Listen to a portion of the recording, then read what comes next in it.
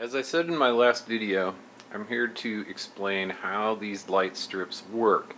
If you purchased one of these tricolor LED strips from Radio Shack, you might be a little disappointed trying to run it with your Arduino with the instructions they give you. There's some printed instruction book in here that goes, and it has a link to go to the website, and that doesn't exist. So it took me a while to find the instructions, and then I downloaded the program and stuff, and then it didn't work. So I had to go get some different code, and I'm going to show you how that works.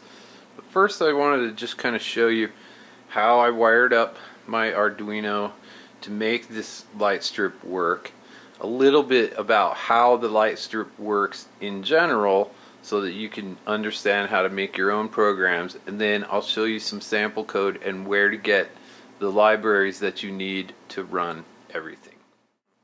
So first of all, I wanted to just give a quick explanation of how I wired these up. Basically, it has 3 wires on it. Let's see if I can get it to focus on that. So there it goes. It's got 3 wires there coming from the light strip. Then those need to be 12 volts of DC power, and then also a data line. So I had to basically split some things up, and I've got a splitter here, and that goes to my battery for 12 volt power, and 12 volts goes both ways here. It goes out to the light strip on the red and black, then it goes down to the Arduino here. Then I've got a signal line that goes straight from the Arduino to the light strip.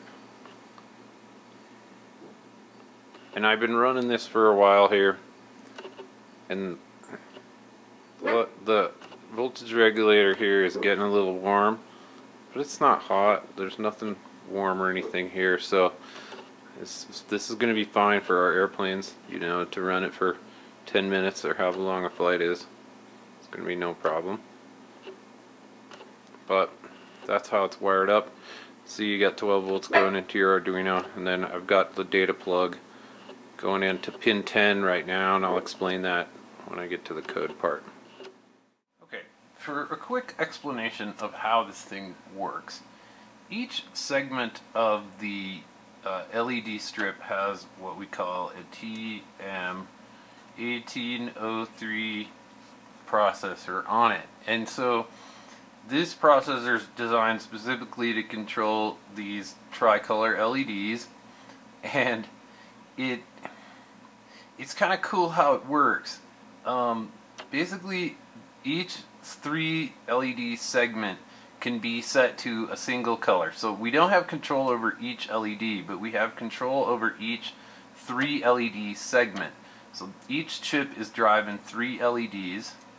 So we got 3 LEDs per chip. And so what this TM1803 does is, it's kind of cool. It basically it lights up the lights based on data updates that come down the serial line. So it only needs 1 data line, and it only needs the 2 power lines. So that's nice because we don't have like 5 or 6 wires or whatever. But here's what happens. When the TM1803 starts to get data, what it does is it eats data like this. Right? Each one of these is an 8-bit byte, so this could be like this, right? That would be the color red at maximum brightness. So what happens is, as you send data down the line, you can send another set of colors, right? You can say, okay, here's another set, and this could be this, right? FF, which is the brightest color of green. And what happens is, when you send this double set, is the first TM1803 chip on the line basically eats this first set of colors here, and then passes this down the line, right? So the second chip that's on the line gets this color. And it's cool because the second chip on the line basically doesn't hear anything at all until this is done being transmitted. Then the second chip sees a beginning of transmission, and it eats this and anything after it gets passed on to the next chip. So if we send a series of colors down the line, it's very easy to light up each segment. So if we wanted to have, you know, red, green, blue, then blue, red, green again, we would just send 24 bits, 24 bits, 24 bits, 24 bits, 24 bits, 24 bits, and then end our transmission. And that would light up 6 segments of the LED strip. Now, we have 10 segments on the strips that we bought, so we really need to send, you know, 10 colors down the line. And so that's what I'm going to show you how to do with your Arduino. And it's very simple. Alright, this is going to be kind of hard to show, but in order to make these lights work, you need to go get some different code. And I suggest you should go get this code from GitHub. Go to GitHub, and I'll put this link in the video description. It's Pololu LED strip for Arduino. And all you got to do is go down here, and it explains how to set up your Arduino environment with this library. So download the repository from here. Oh, if you haven't used GitHub before, here's how you do it. Go down here to this link where it says download zip, and that will download everything into a zip file. Extract the zip file, like it says here, and drag the folder into your libraries directory. Now, your libraries may not be called Arduino X.X libraries. Just drag it into your regular libraries folder, and that should be fine. So after you've done that, start up your Arduino environment or restart it if you need to. Alright, now when you want to write your first program, it's pretty easy. All you have to do is include this code here at the top.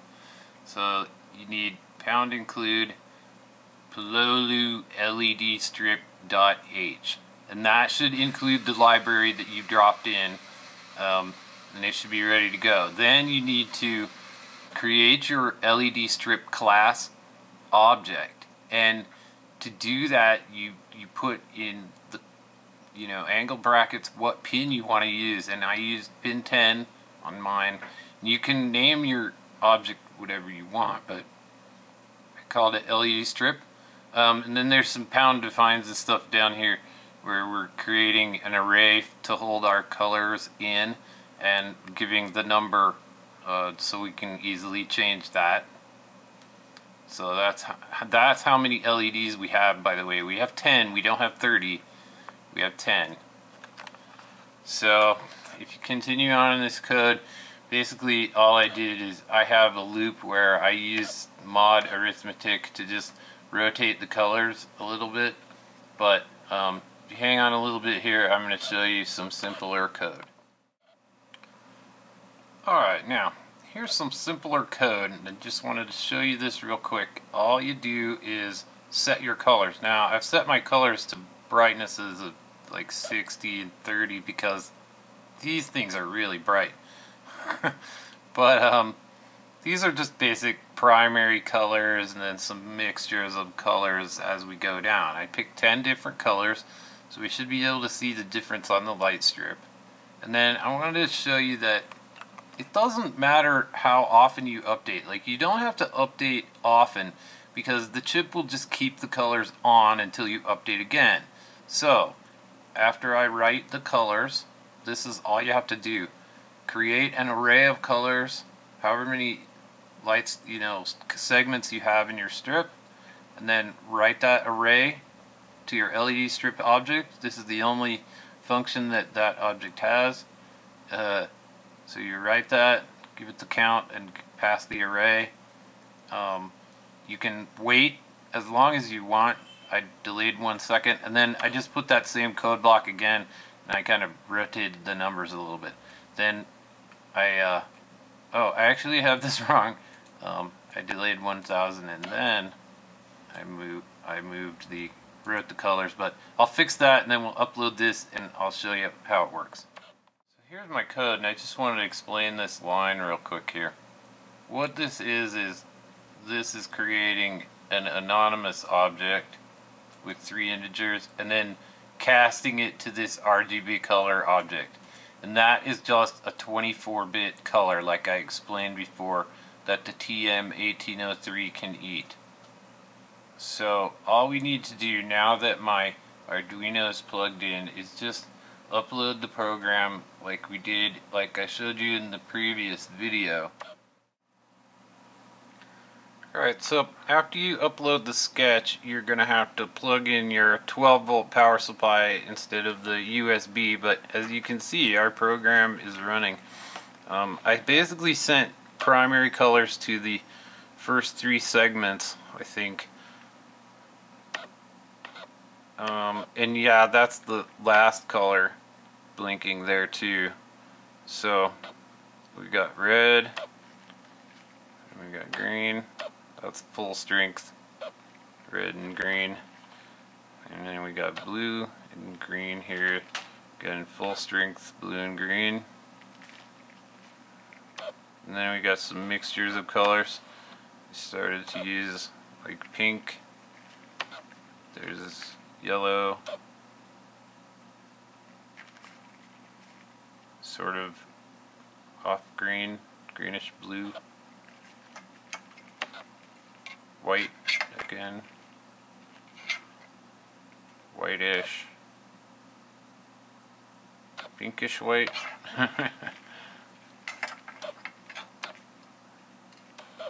different kind of sort of purple color. This just looks like kind of an amber color with purple, and then there's white and a different kind of blue. So you do have pretty good control over the different colors. You know, there's all the basic ones, yeah, so it's pretty easy to set up. But yeah, you know, you don't have to send updates real quick, because a lot of the sample code sends updates like as fast as it possibly can. But you know, you might as well use that delay command and not have to do as complicated a logic as some of the sample code shows you. So there it is. My Arduino Micro and LED strips from Radio Shack are running great. Now what I'm probably going to do is take and put 3 of these segments on each arm of my hexacopter. So I need to go and buy another rope so that I can have at least 18. If I buy another one, I'll have 20, so I can put 2 on the legs or something like that. But I think we should be able to make a really nice light show with this, and it's not very heavy. It just does need that battery. It needs a 12-volt battery, and the Arduino Micro weighs nothing. The lights are kind of heavy. I don't know, I might take off this sort of coating. They have like it's like a silicone rubber on here. I might leave that, might take it off. I know it adds a lot of weight, and I know these would be super light without it. But yeah, so there you go. Very simple. Send me some questions if you have any. But yeah, you should be able to get up and running with that, new instructions and everything. Good luck.